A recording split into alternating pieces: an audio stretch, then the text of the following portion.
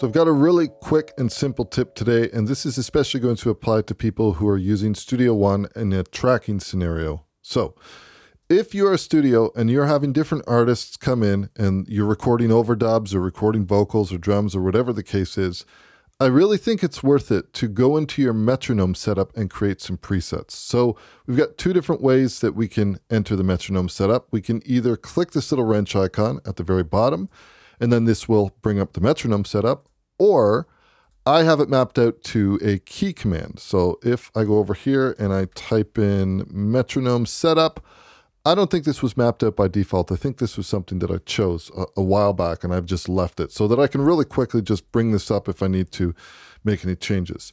So what I'd recommend doing is taking a look at some of the presets that are available here.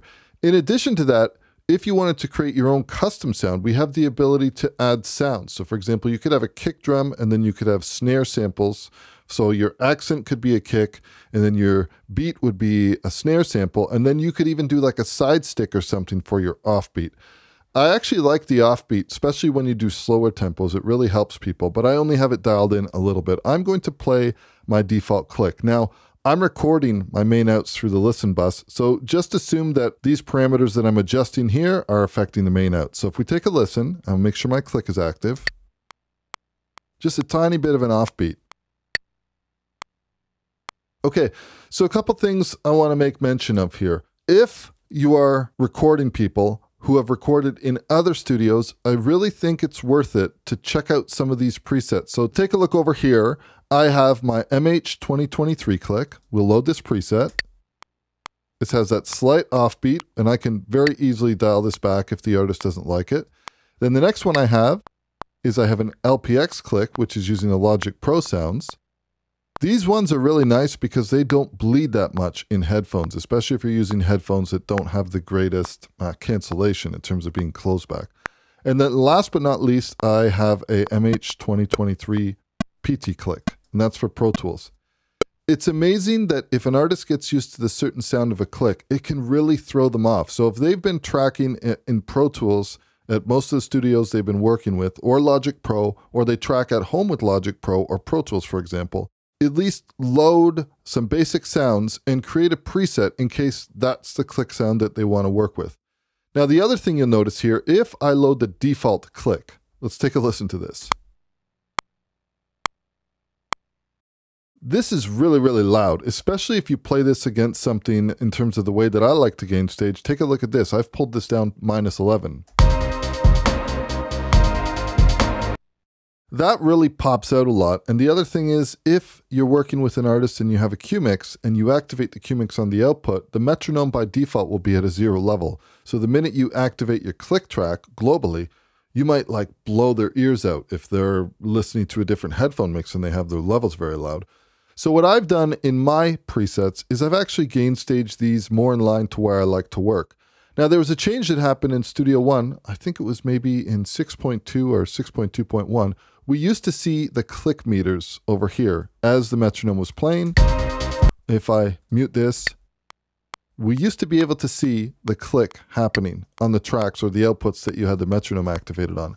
I'm really not sure if this is a new design behavior, but the one thing I did notice is that if, for example, I put a limiter on this and I crank the gain level, we don't see any changes in terms of the click level. So the click is obviously being merged in with your main outs after the fact and after any processing that you've done. That may have always been the case, but we now no longer see this visually in the meters as of the time that I'm doing this video, which is version 6.2.1. As I was mentioning, with respect to gain staging, this is going to be really however you like to work. I typically tend to work at a level where I have everything gain staged, and I kind of go by using a VU meter. And typically I'll set this to either -18 or -12.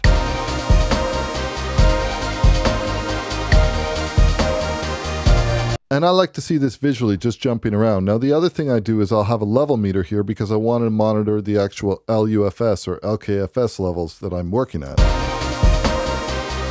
So on my click presets that I've created, all three of them for the Studio One click, which I actually don't mind the sound of, the Logic Pro click, and the Pro Tools click, I am having my click come in so that it sits nicely against the way that I typically like to gain stage.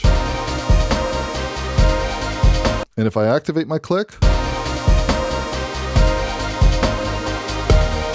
now if I need a little bit of wiggle room, I can basically dial this up 3.5 dB or pull it down a little bit, but I find that having a click preset that is not coming in, hitting like 0 dBFS full scale is really useful, because for the most part, I don't need to adjust it. And if I do need to adjust it, I can trim it up 3 dB. And also if I really need to adjust it, then I can bring up this accent till at least the accent pokes out over and above the mix. Now, in terms of storing these, whether you decide to load your own samples and build something, which we can do by adding a sound and then it'll bring us to a Finder window, or whether you choose to go with these sounds that are available here, we have all these different choices and you can design your accent, your beat, and your offbeat. At the end of the day, we just need to store a preset. And then when we store a preset, it will be available over here. You can see these different ones that I've created. And I just actually recently updated all 3 of my clicks. Before that, I had my click set to here, which wasn't quite as loud as the stock setting, but I found that I was still having to turn it down every single time because of the way that I track tends to be pretty conservative. So my new levels sit at about here. I have my offbeat on by default. I can take that off. And if I want to have my beat poke out a little bit more,